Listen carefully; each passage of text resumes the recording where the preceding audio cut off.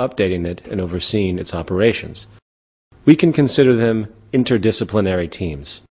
Interdisciplinary teams of technicians oversee the system and help orient research projects to continue growth, efficiency, and social evolution. In an optimized version of this system, no more than 5% of the world's population would likely be needed to run the show. The more optimized and powerful our technology and methods become, the more that number decreases. They would simply work in scientific fields relevant to the functionality of society. Of course, many who hear this often ask, what about democracy? How do I participate in this system? Do we elect the interdisciplinary teams? In a resource-based global economy, the traditional concept of politics, elections, and the like has no relevance or basis.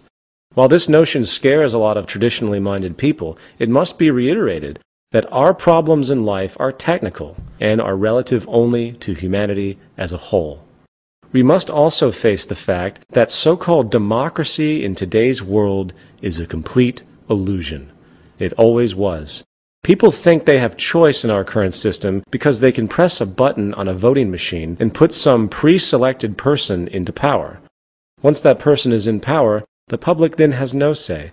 Did you vote for the space program? Did you vote for the cabinet of a new president? Did you vote for the tax cut? Did you vote for where highways or power grids go? Did you vote for the war in Iraq? No, you didn't. The traditional concept of a participatory democracy is a cruel joke. The game has been used to give the public the illusion of control for countless generations, while the distorted monetary powers at the top continue to do whatever they please. There never was a true democracy in any country in history, and there never will be as long as the monetary system is in operation and scarcity is perpetuated. So then, how would a person participate within a resource-based economy? Well, how would you define participation? True participation in society would entail understanding how society technically worked, and then constructively proposing ideas or innovations to be implemented, created, or altered. The first thing a person would do is interact with the central database, which, as denoted before, would come in the form of an internet web page that every person on the planet has access to. They would then input their proposal. The central database, with its historical knowledge and full integration of all scientific fields, would then analyze the concept for its scientific and technical integrity, along with optimizing the materials required, if necessary, based on current understandings and availabilities. If the proposal is initially accepted by the central database after it examines it for its basic integrity, it would either immediately be put into production, such as would be the case for a desired invention, or it would be turned over to the interdisciplinary teams that oversee the implementation of the new proposal and orient it into the system. The person who submitted the proposal would then become a part of the interdisciplinary team relevant to the idea. These teams would not be fixed, but constantly revolving based on who wants to participate in a given field and what they have to contribute. This is a true election, based on what a person has done, not what they say they will do. Furthermore, the public's fear of traditional corruption will have little basis, for there is no reward for it.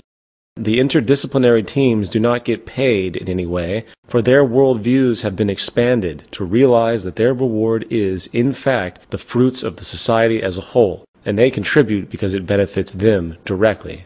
While this might sound difficult for those who have been fully indoctrinated into the monetary-based reward system and feel that money is the only incentive there is, let it be known that every day all over the world millions of humans volunteer for the greater good. In a 1992 released Gallup poll, more than 50% of American adults volunteered with no pay for social causes at an average of 4.2 hours a week, for a total of 20.5 billion hours. This is an incredible triumph for the collective human spirit, for even with the sickness of narrow self-interest generated by the monetary system, humans still strive to help each other and give to society without reward.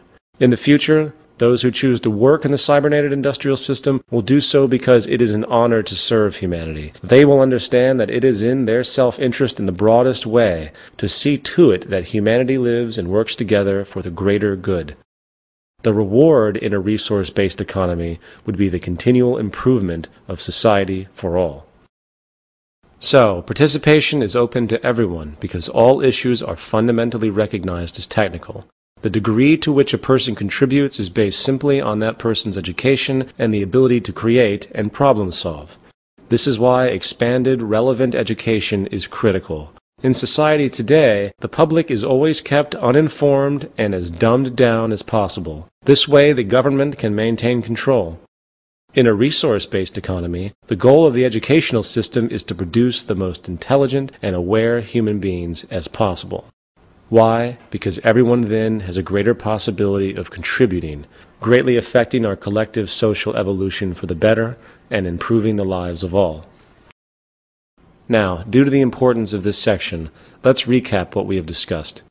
Who makes the decisions in a resource-based economy? No one does. Decisions are arrived at by the use of the scientific method, utilizing computers that gain real-time feedback from the environment, along with a central historical database of all known technical information and maintained by revolving interdisciplinary teams.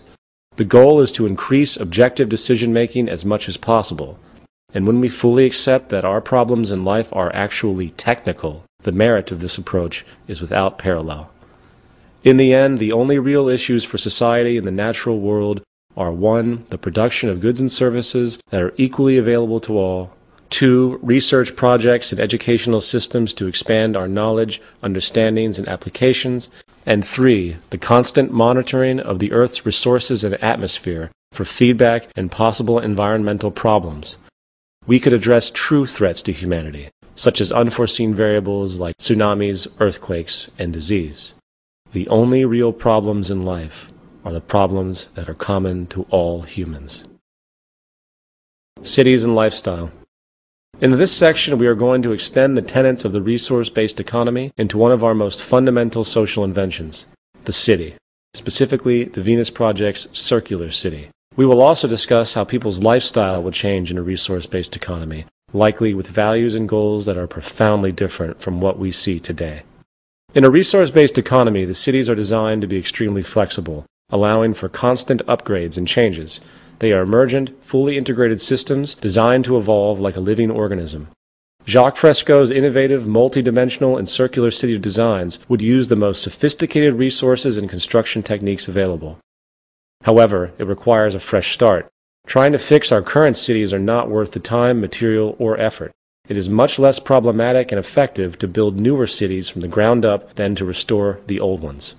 The circular city permits the most efficient use of resources, travel techniques, and general functionality with a minimum expenditure of energy. The geometrically elegant circular arrangement is designed to allow for the highest standard of living in the most productive and efficient ways possible. For instance, the outermost perimeter of the city is for nature-oriented recreation, including lush gardens and parks for hiking and any other outdoor activity. The next intersection is the agricultural belt, using outdoor and indoor agricultural methods so food can be grown all year round. Continuing in, 8 green areas provide clean, renewable energy sources for the entire city. While these energy sources would be region-specific, often these methods will include geothermal, wind, and solar, while those cities close to water will extend to wave and tidal power. The largest of these green areas is also the residential belt. The residences are constructed by extrusion technology and other methods of high-tech prefabrication. The days of bricks and wood being stuck together are no more. Structures of the future will be near-solid units, extruded as a whole. All homes and apartment complexes are also virtually self-contained systems. For instance, the outer surfaces of these new structures serve as photovoltaic generators, converting solar radiation directly into electricity. The homes are fire-resistant, require little maintenance, and are impervious to water and other environmental influences. Moving in past the residential district are education, science, and research centers, along with production and distribution centers.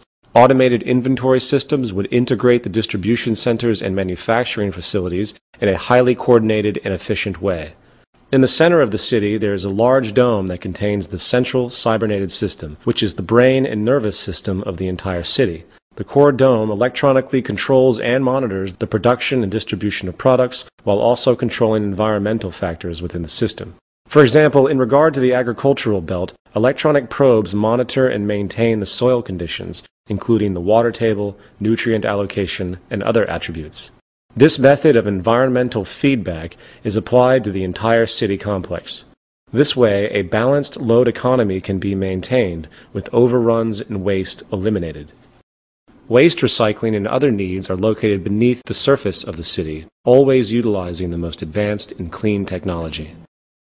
Other city designs would include various land city configurations, total enclosure cities, along with cities in the sea.